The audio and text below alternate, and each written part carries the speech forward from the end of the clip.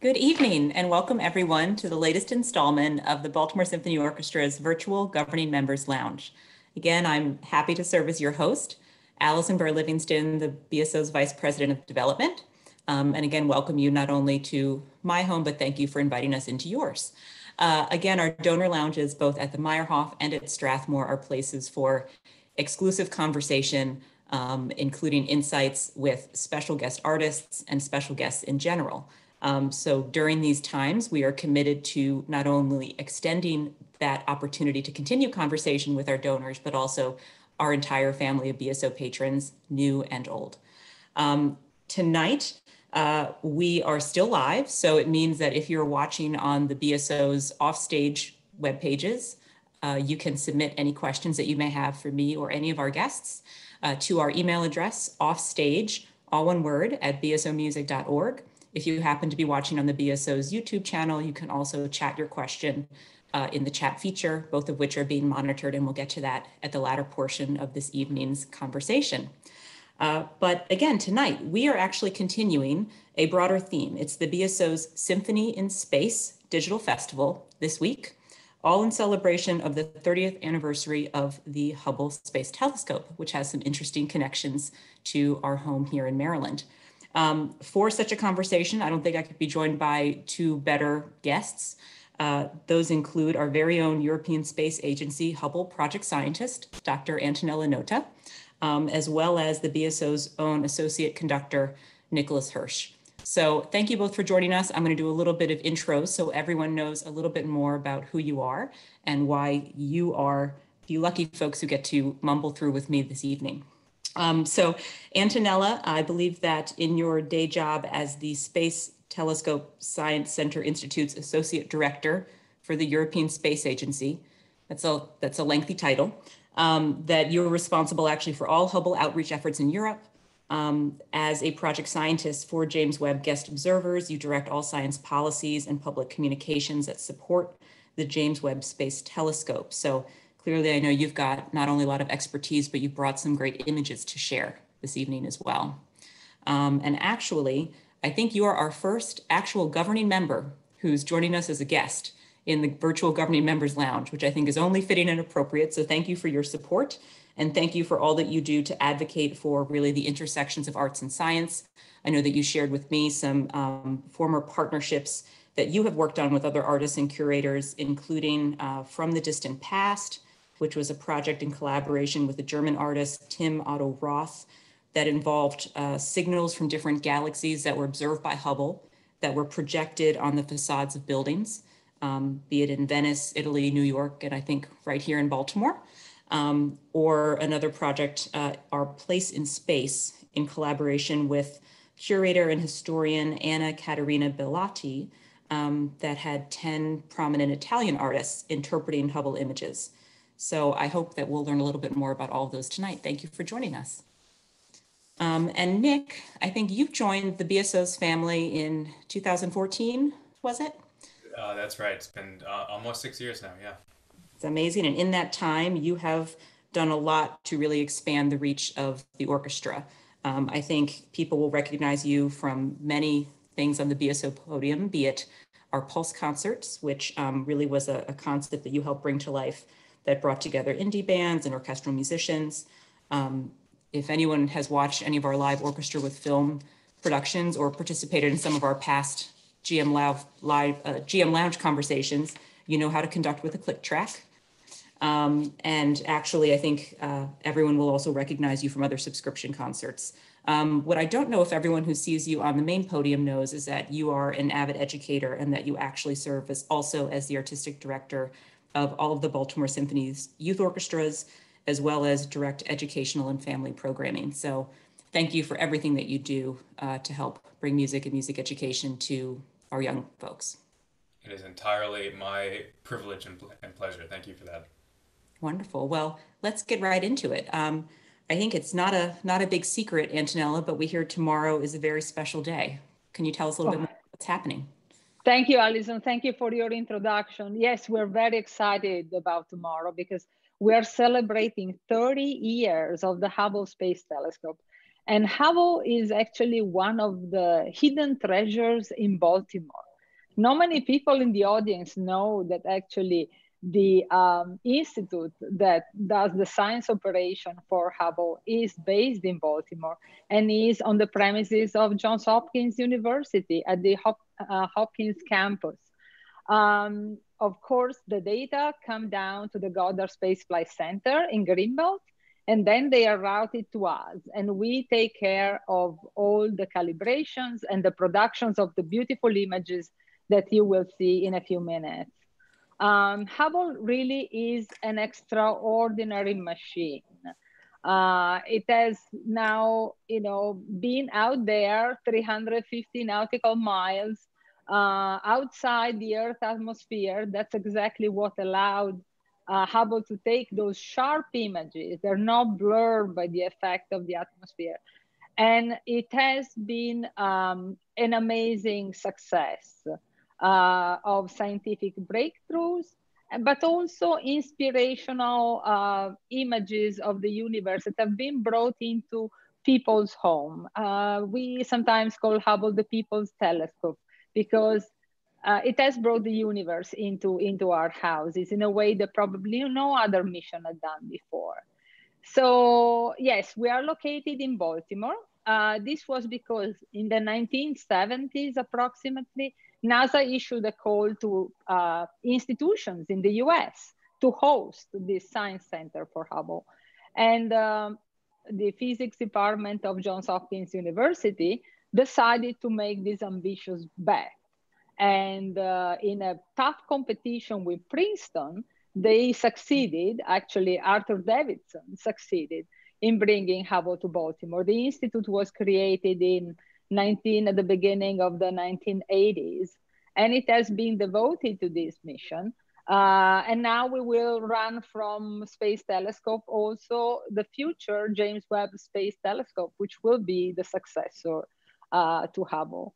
One important thing to mention about Hubble, Hubble could not exist without the support of many people. And I want to talk especially of two categories of people. First, our beloved Senator Barbara Mikulski, who has been an amazing advocate for science, for the telescope itself, for our institution, for Maryland. I think Senator Barb has a supernova named in her honor. And if you're watching, I hope you will be very proud of what you will see tomorrow of what you have actually enabled. The second category of people we're extremely grateful to are the astronauts, because the astronauts are really the people, the courageous heroes who have made Hubble the success that it is today. Hubble was designed to be refurbished by astronauts in space.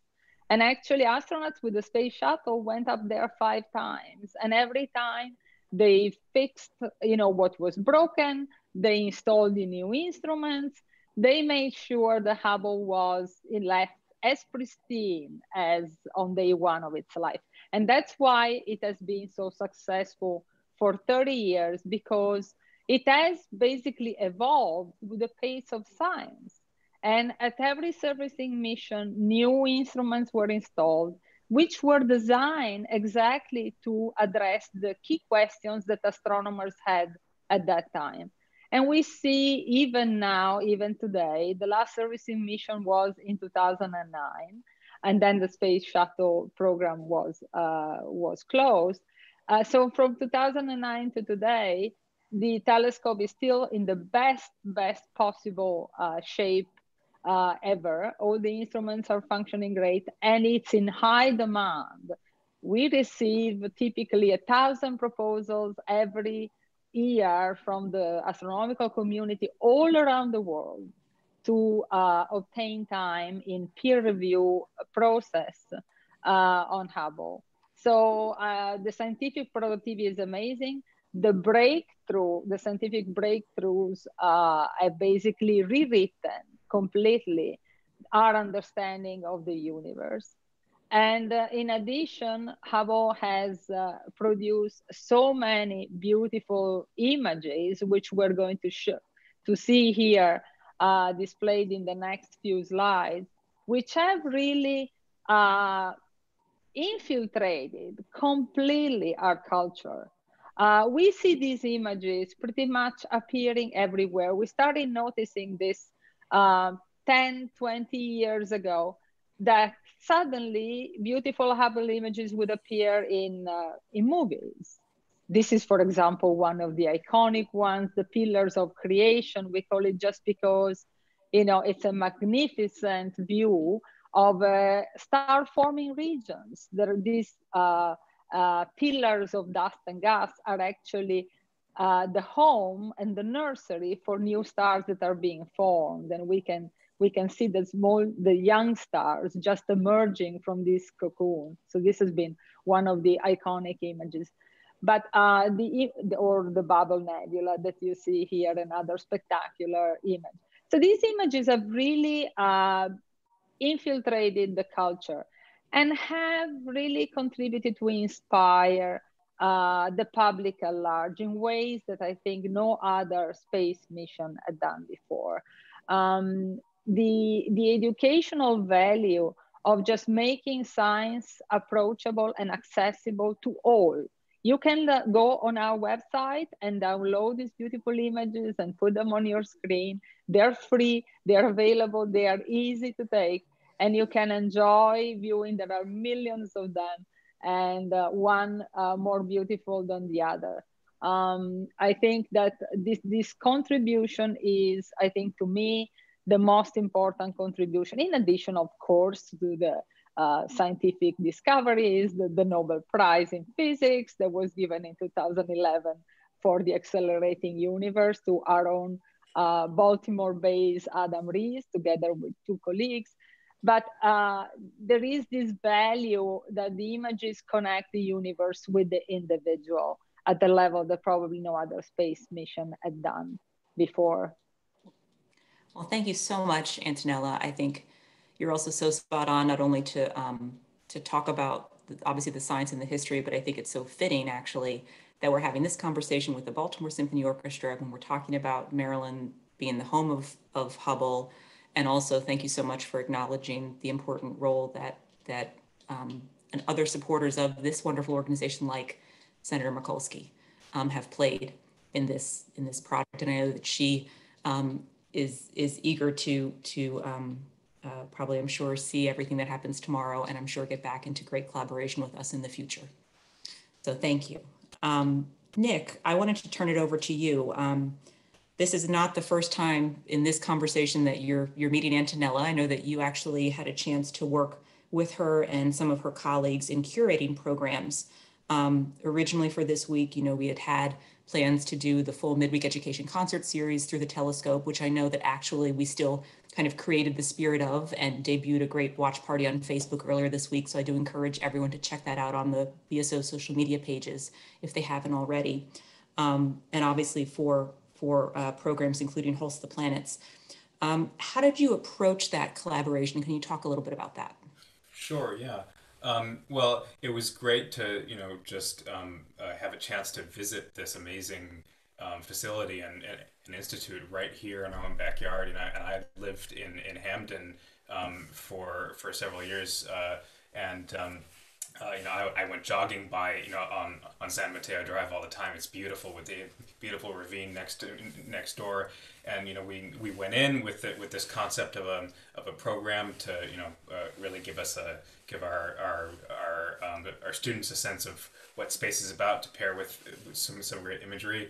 We went in and met this whole amazing team of individuals from the institute, and we just kind of sat in a room and bounced ideas off of each other. We got to see a lot of the most beautiful images on a really big screen, and there were times when we went, oh yeah, I want to do this piece of that involves the Andromeda Galaxy. What do you have for that? And then he pulled we saw this amazing a video that they had created of a composite Hubble images where you essentially fly through the Andromeda Galaxy, and it's just it was mind-bogglingly cool for someone who's been interested in this kind of stuff for a while. That's me. It was cool to sort of combine these aspects of my interests. That's amazing. Well, I can only imagine. I wish I was there. Um, but actually, I think on that point, one of my next questions, and a live viewer, Len, has kind of beat me to the punch. He asked who initiates the development of a BSO presentation like Holst the Planets, who initiates the partnership, be it with NASA, with STSCI, et cetera, to provide the visual images. Nick, can you talk about, not only how the role of conductor and in your role transcends from the podium to influence these types of programs? Sure. Well, I mean, programming is kind of the conductor does not only stand up on the podium and work with the orchestra, but that's the tip of the iceberg. Really, the conductor's job really happens a lot behind the scenes, whether we're studying music or, in this case, programming music and making things work, making a concert work from the ground up. So I work with an amazing team from the BSO. For instance, through the telescope program, our midweek and youth orchestra, our youth music for youth programs, we worked with the concept, I guess, of what a kind of journey through space, thanks to the Hubble, would look like, and we came up with this idea of essentially it's a journey. You start at Earth and you progress further out from our through our solar system, visiting the planets, featuring the great music of Holst, and that you get to see my cat here too. This is Musetta, and and then journeying further out into the universe. Oh, she's playing the piano for us too. That's great. um, so yeah, it was a really great concept, I think, to start with, and then it was just and then knowing that we would pair that music with some brilliant imagery from Hubble and the SDSCI. So yeah, that's essentially the process. It kind of we in this case we kind of started with the general concept for the music, and then worked to pair it with the STSCI. And then for the Holst, the actual planets program, we worked very closely with them again at the institute itself to come up with images and video that would fit perfectly the timing of the Holst movements, because those we can't change. We want to make sure that the music itself for Holst stays as it's been composed, essentially. Thank you, Nick. And clearly all of this is such long lead time, right? I mean, when was your first visit to the Institute? It was probably, I guess it was in January. okay. It must have been in January, but I mean, our initial talks initiated probably more along the lines of September of 2019 or so, at least, at the very least. Yes, yeah. It was during the summer. Yes, Right, we were right. thinking that we could start this great collaboration, because two amazing institutions in Baltimore with an incredible potential for educational project for the future. It was too compelling to. Yeah, clearly. Well, again, I'm so glad that to do this conversation as part of this week's Still Digital Festival. Antonella, I wanted to get back to you. You clearly shared some amazing images from Hubble, and what a wealth of selection that it has truly captured over that 30 years. Would you be able to expand a little bit about what Hubble has captured in terms of planets from our own solar system as we begin to talk a little bit about Holst's work? Of course, Hubble observes frequently planets in our solar system. And it's interesting to see that the images, of course, from a distance very close to the Earth, the images are not as detailed and as sharp as we have seen from some other missions, like the rover, Curiosity rover, or the Voyagers, which actually can go very close to the surface and do amazing detailed work. But what Hubble has done that is truly unique has been able to look at this planet over and over and over in time, over the 30 years. So we have been checking, phenomena that have been varying, transients, particular features, and we have been documenting all that. So for example, you see here a beautiful picture of Mars, the red planet, very similar, probably the closest similar planet to planet Earth, with a thin atmosphere.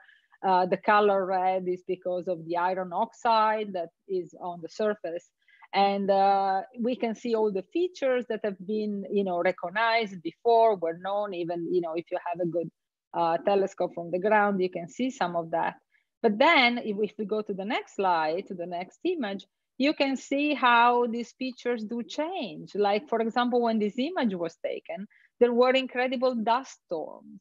You see that you almost see that the dust storms kind of blurs away the feature, because it was a period of intense storm activity. And the white clouds are icy clouds that basically form in a sort of weather pattern.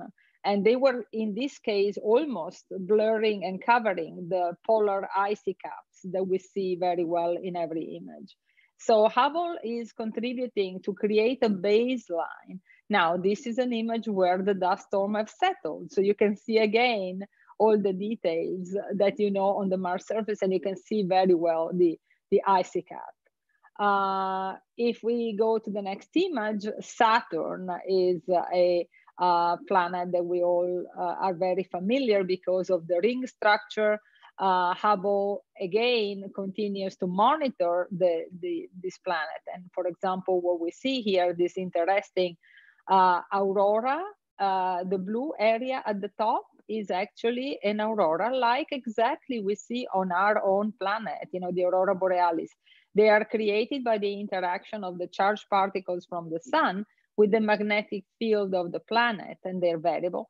And the reason why it's blue, there is a reason, is because this observation, the observation of the aurora, has been taken in the ultraviolet. Because Hubble is outside the atmosphere, can observe in this part of the light spectrum that our eye cannot observe. And so the ultraviolet observations, which are basically very important to find very energetic phenomena, are very important to show us what's happening on the planet. Neptune is a icy giant, cold icy giant in the very distant part of our solar system. And again, if we see in the next slide, an example of what happens when you go and look at this planet over and over again, and you see over time how features like this very interesting vortex, form, create, and dissolve. And this is really a gold mine for astronomers, because they can then go and feed this information to their models and understand exactly what happens on the surface of that planet. Wonderful, thank you so much. And I think thinking about, descriptors such as, the icy giant for Neptune, for example, we've had 30 years of these beautiful images, but, Nick Holst wrote his Planet Suite in 1916, and he clearly didn't have anything close to that level of detail. So I wonder if you could help tie us into the music and talk a little bit about Holst's process for creating these musical worlds. Absolutely. And yeah, so it's interesting. So Holst, he wasn't quite an astronomy buff, but he was an absolute diehard astrology buff. Now, of course, these things are very, very tied into each other. It starts back from the days of the ancient Greeks, essentially, who look up at the sky and see that okay, here are all these dots in the sky that stay still, but oh my God, here are these things that if you track them slowly, they move across the sky. They must be gods. And so the concept of astrology evolves into essentially a human personality and human interaction at some level being somehow related to the movements of these planets.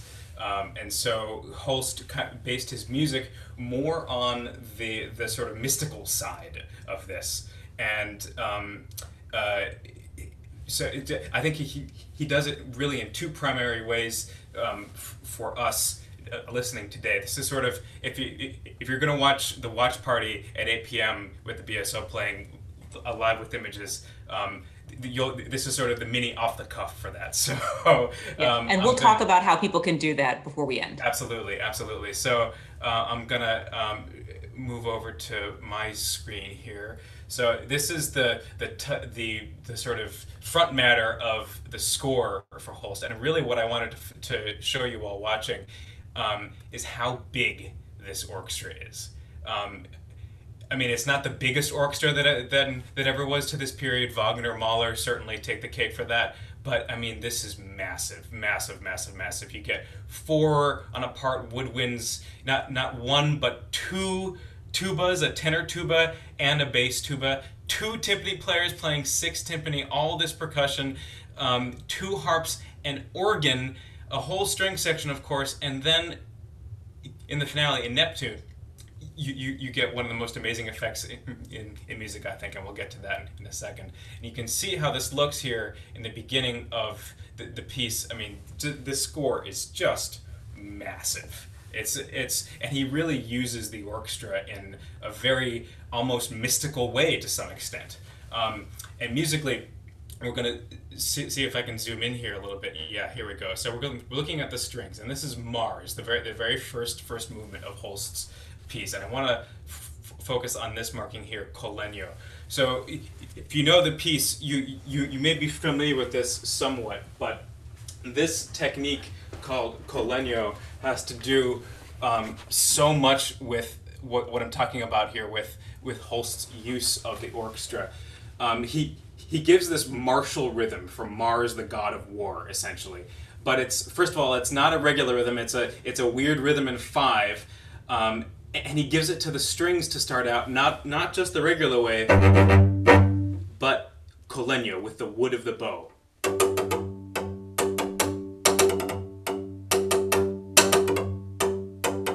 Goes on and on and on like that, and this rhythm, ta ta ta ta ta ta ta ta, 1 2 3 4 5. It's a very diabolical kind of thing, and then you get the first tune, and this thing. That's what we call a tritone, and this is throughout music history known as something like the Devil's Interval. That interval itself, it's very weird. It's very mystical again, and that interval, that harmony, keeps coming back all through this piece. You know, at the very end of Mars, you get these massive chords all built on this tritone. You get this again. There's that tritone. That's how Mars ends. And if you move through the piece, you can track how this tritone evolves and moves through the orchestra. In Saturn, for instance, I love that we looked at these planets in particular. Here we go. This is how Saturn starts. Oops. These are all tritones again. He weaves this in to create this sense of otherworldliness. Literally. I mean, we are talking about other worlds here. And then Saturn being, in this case, the bringer of old age, it's a clock.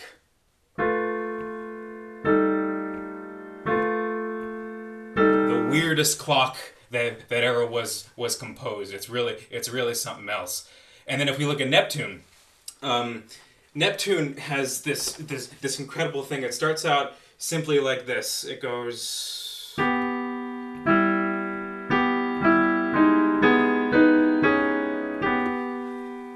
And this isn't quite a tritone, but it's really interesting too, because you get this alternation of two harmonies, E minor and then G sharp minor, over and over again. Over and over and over again. It doesn't quite resolve, it just kind of keeps going and keeps going. Neptune, the mystic, it's called. And then here in this movement, we get this wordless choir that starts, you don't ever see this choir. It's all backstage, it's all female voices. They don't sing a single lyric. It's all just totally atmospheric. And the way it ends, he ends it with this wordless choir just fading out.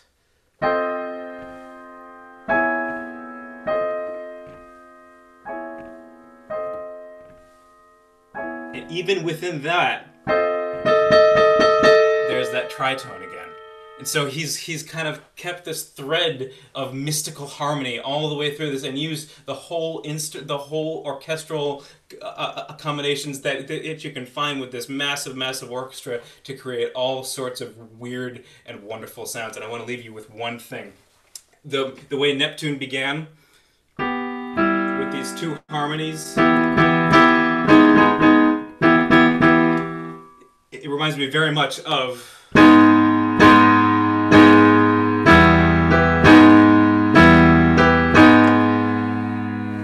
This is the exact same harmonic progression that John Williams uses for the most famous outer space music I think we know right now, and this is really Holst's legacy. These concepts of massive orchestrations and these really inventive harmonic combinations that have lent inspiration to so many, especially cinematic composers today. Yeah. Well, I think that makes total sense. And thank you for not only showing your prowess on the keyboard, but also your cello. I don't know if everyone knows that you're a cellist by nature as well. Well, I'm not particularly good at either right now, but I'm a much better cellist than I am a pianist. Better than I, so you already have me impressed. Before I get back to Antonella, I kind of want to interject with another live audience question, just because it really continues with what you were saying. And again, I think everyone's really tuned in tonight. And this is a question, Nick, for you from William. And he talks about, Holst's music as exploring a wide variety of themes. You talked already about, obviously, with the planets and his interest in astrology. But William mentions, English folk music, to Veda, to obviously the astrological influences. What do you think accounts for kind of the breadth of his musical interests? Well, I think that's exactly the concept. I mean, he was such a polymath. He loved a whole variety of stuff, and especially towards this period when he was writing the planets, he was starting to combine all of this. Yeah, the harmonies he discovered in Indian music, combining with. Some of the sort of simplicity of English folk tunes. Of course, you get that altogether famous hymn in Jupiter. That's essentially. It also happens, I think, very importantly, right at the center of the whole suite is where that hymn comes. Right in the middle movement. In the middle of the middle movement, you get this beautiful hymn that could have been hummed while walking down an English countryside road, essentially. And I think it's the way he sort of sets that up. He sets these simple songs up to be almost more glorious than they have any right to be, because of his use of again this massive orchestra. And yeah, he was totally an eclectic. He loved lots and lots of different kinds of music, and started to weave them all together in pieces like the planets. Well, thank you so much, Nick, for expanding on that. And I really do think that it's a wonderful, almost mini off the cuff you just gave to help people be able to really enjoy and totally appreciate and be able to follow through some of those themes, tritones included, when they're watching the full Holst's watch party tonight. So again, we'll end on that. And we've got a couple more minutes. We want to get through a few more questions before we do so. Antonella, I want to turn back to you. Clearly you've seen millions of Hubble photos.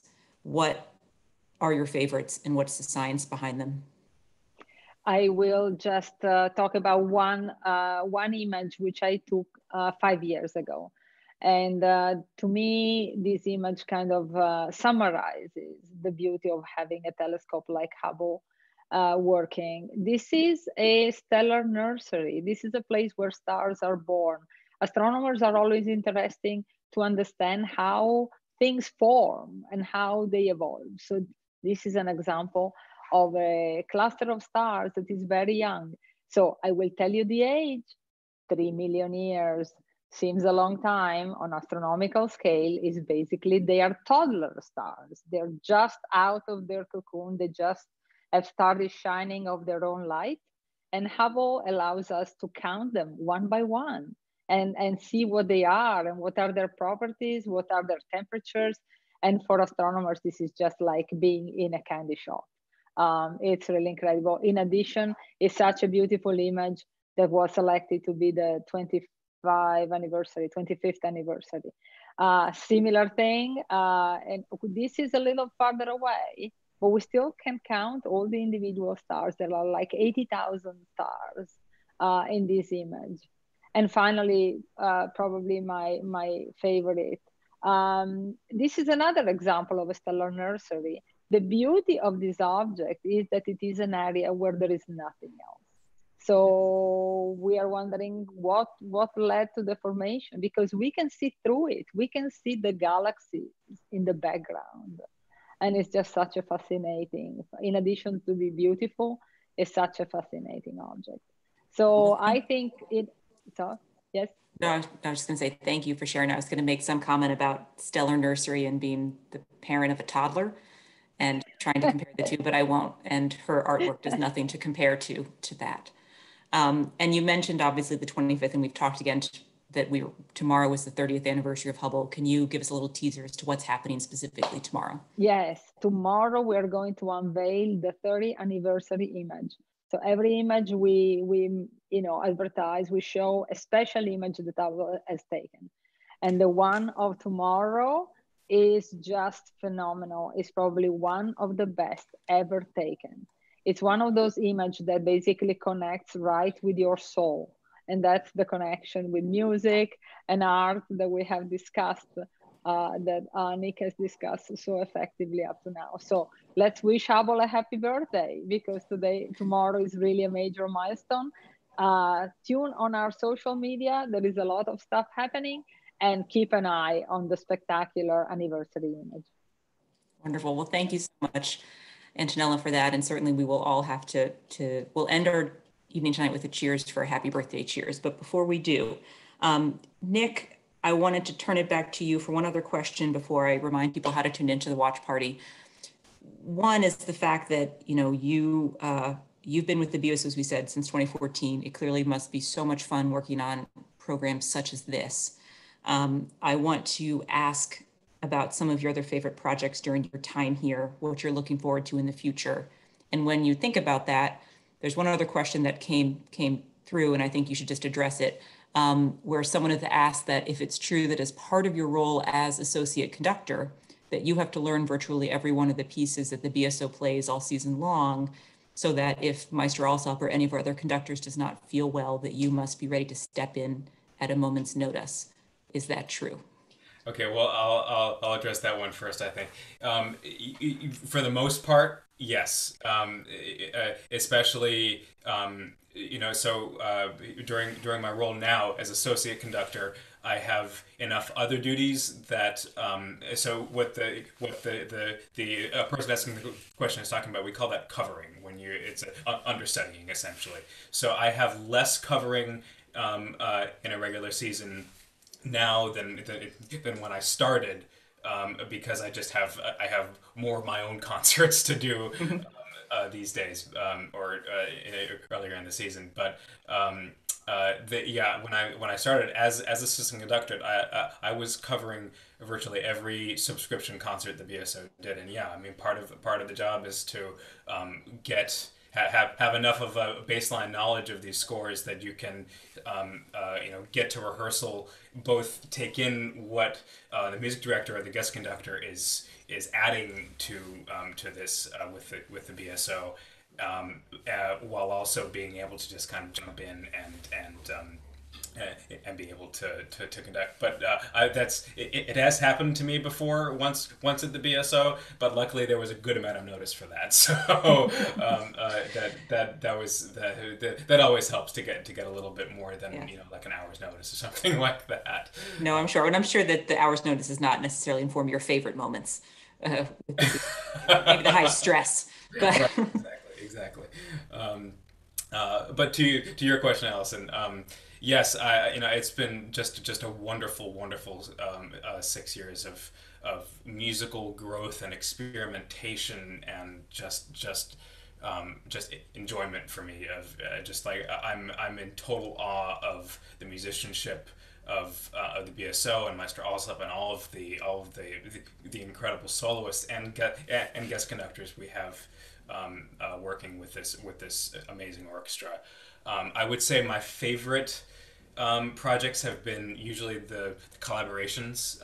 I think back to maybe, it must have been 2016. It was just for a one-off show, but we had Yo-Yo here for a I think it was a special, I guess, but we had the Orchids come in and do an encore with Yo-Yo, which I both arranged and played on stage with as well. And that's just that memory is I mean, where else but the BSO? I think could something like that happen? I love working on all of our galas with the Orchids Encores as well, because again it's all about collaboration. The Pulse concerts, as you mentioned, some of my most incredible musical experiences there, and again it all has to do with finding new cross connections, essentially new ways of contextualizing music, both music that we're familiar with as classical music lovers, and also music like indie bands playing, and finding the shared common ground. Wonderful. Well, thank you, Nick, for sharing that. And I think that's a really apt way. I know we're coming up on about time for tonight, but thinking about the power of collaboration and connection, I do hope that everyone who's watching will consider joining for the BSO's live watch party for a full sensory experience of Holst the Planets.